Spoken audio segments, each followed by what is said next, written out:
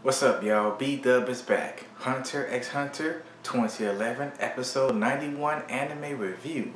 Let's get started. B-Dub, the anime master. B-Dub, the anime master. B-Dub, the anime master. B-Dub, the anime master. Dragon Ball Z, the anime master. Here we go, the anime master. Nigga. Dragon Ball Z, the anime master. Here we go, the anime master. Okay. Hunter x Hunter is now officially my favorite fucking anime series as of 2013. This episode was beyond what the fuckery. I mean, holy shit, man. The king has been born, and then, hold on. The king was born too early. I mean, the queen was like, hold on a second. He was like, silence, bitch! I'm coming out this motherfucker. And he came out of that shit. The queen is all fucked up and blood spitting out her mouth and shit. I'm like, what the fuck? Everybody's running towards the queen and they see the king and he makes this kind of blank face at first. But then he has a little smirk and then he starts killing motherfuckers.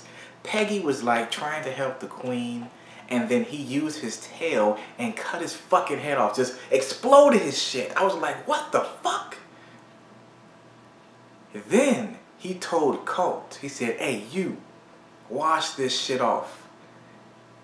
And then the other guy, I forgot his name, he had the turtle, hunchback, whatever the fuck. He said, I have a handkerchief right here. Pfft, dead. I was like, you're killing your own people, your soldiers. What the fuck are you doing? This king is fucking ruthless, man. I'm like, holy fuck. You know? I mean, the hype surrounding this character getting ready to be born, the humans and the powers and whatnot, all the personalities and everything, I knew he was going to be super strong and a beast, but goddamn. And now Colt, he's he went to Moral and Nove, surrendered, told them the story about can you please help the queen and everything, and they finna take him to the chairman of the Hunter Association. And all the other Chimera ants are trying to build their own kingdoms now. It's like the queen's gonna die, we gonna do our own shit, you know? And Neferpito and the other royal guard members, they set up the whole they set up a meal for the king. He doesn't like it. He's spitting out the food, and they go on a search. And one of the most fucked up parts of this episode was when they came down on this farm, and then the king has chopped off this little girl or little boy, I think it was a girl, family's heads, just chopped the bitches off.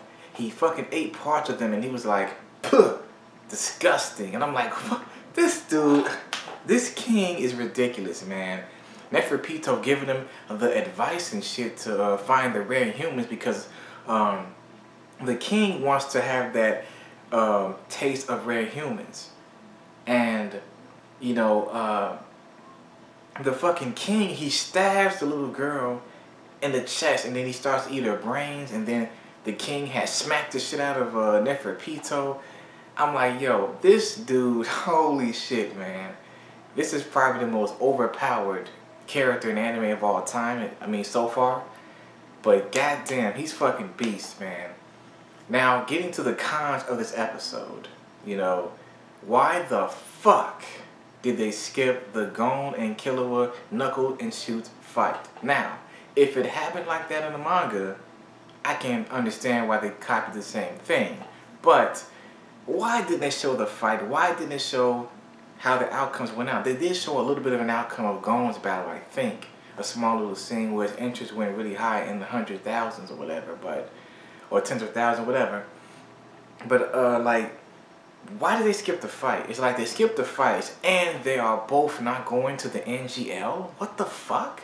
I mean, that came out of nowhere. I expected Gon to win this fight and Killua to lose and Killua would be left behind. But they are both left behind. I was like, damn, they both got left behind. But it's like they're both not going to NGL, and I was totally surprised by that. And showing the King's power and how ruthless he is, even to his own people. It's like Knuckles, Shoot, the chairman, Moral, Nove. They're gonna fucking die. I assume they're all gonna fucking die. Who's gonna come in and take on these Chimera ants? What the hell is Karapika? Nah, nah, he'll die too. I mean, who's gonna come in and take out the Chimera ants? Who? Gon and Killua can't do shit now because Gon's nin ability is locked away for 30 days. And then Killua said that Killua said that it's bye-bye. It's goodbye, I mean, after he protects Gon for the 30 days. I think that last battle with Shoot really affected him. Going off what Bisky said about, you know, you have to leave Gon's side if you're, you know, still going to be a punk and etc. Pretty much. But man, this episode was epic beyond words. Hunter x Hunter 2011, my new favorite anime series as of 2013. Fucking awesome. My final thoughts, great episode, great introduction to the King, very epic moments, fucked up moments, cruel moments. I can't wait. I cannot fucking wait. This arc is epic. So, let me know your thoughts in the comment section below. I'm B-Dub, the Anime Master, and that was my review for Hunter x Hunter 2011 episode 91. Peace. Dragon Ball Z, the Anime Master. Here we go, the Anime Master. Dragon Ball Z, the Anime Master. Here we go, the Anime Master.